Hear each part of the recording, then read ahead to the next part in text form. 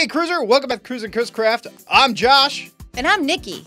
And today we're going to be varnishing the swim platform from good old Stargazer.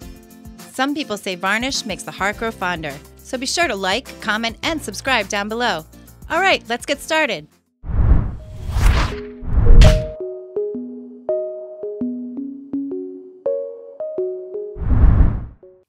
We're going to put a few coats of varnish on the swim platform today as a finishing touch before we put it back on the boat in our next video. It's going to add a magnificent glossy sheen to the wood, and it'll make it stronger too. Okay, you ready? I am.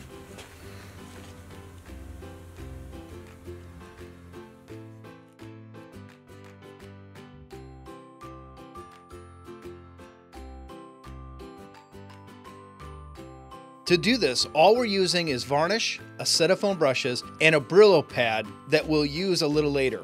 You're going to want a funnel filter or paint filter and a cup for portioning out varnish as you go. You shouldn't put your brush directly into the can. It'll create air bubbles in the varnish and it'll start to get clumpy and harden up on you. This is strong stuff, Cruiser. It smells awful. I definitely recommend doing this in a well-ventilated area, and wear a mask too. Gloves are also a must. It gets super messy.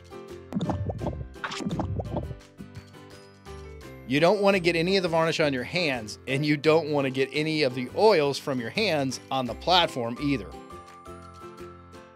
We're starting to spread varnish all along the platform. And we want to make sure that we're getting in between the grooves here.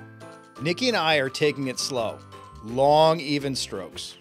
We want to make sure that the coat is even and uniform all the way down the whole length, and that the platform is completely covered. There are going to be little air bubbles that pop up, so you want someone to go back through where you already spread the varnish and tip those off.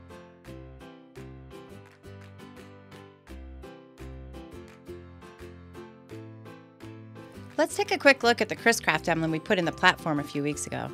We grooved the area around it just enough that the emblem should get a little more varnish than everywhere else. Think of varnish like sunscreen for wood. You never want just one layer. You want to put several on. So we really want the colors in this emblem to stay vibrant. Sunblock 5000. Instead of fading away in the sun. So we're looking for as much UV protection as we can get. Sunblock 5000. Protection for the new age. Between every layer, I'm using a Brillo pad to sand down the surface and make sure it's bonding all the way to the wood. The Brillo pad will smooth it out between each layer and pop any of those bubbles that we missed. Anywhere that the varnish didn't completely bond, this should break it up so that we can fill those pores on the next round. It works really well, but sometimes you gotta put a little elbow grease into it. Don't forget to tap out the dust from the Brillo pad frequently while you're sanding. You want to make sure that you're tapping it out, or else you'll just be spreading the dust everywhere. When we're wiping the platform down for these finishing touches, we want to get it as clean as possible. You really don't want the grease or oils from your hands getting on the platform now. So if you've been neglecting your gloves, put them on now.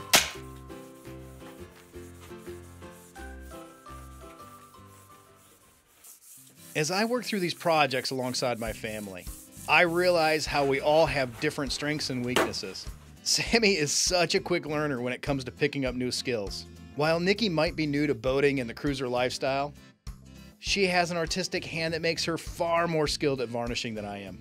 She has such a clear vision in her head of how things should look when they're done. That artistic eye is one of the things that I admire most about her.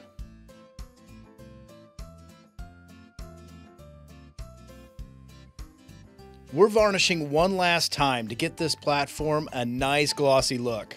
By now, we should be free of any nasty bumps.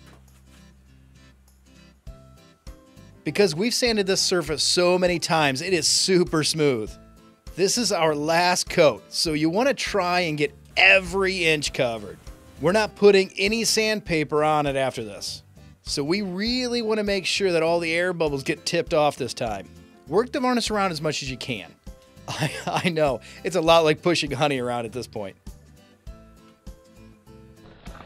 Woo! but make sure that you get this coat as smooth as possible.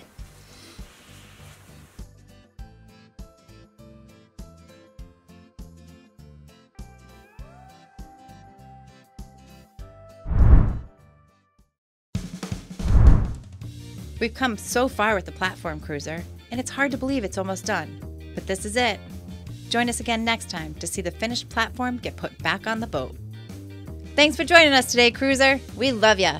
Don't forget to like, comment, and subscribe down below. Until next time, I'm Josh Wells, and remember, Aristotle once said, pleasure in the job puts perfection in the boat. Or something like that. See you next time, Cruiser.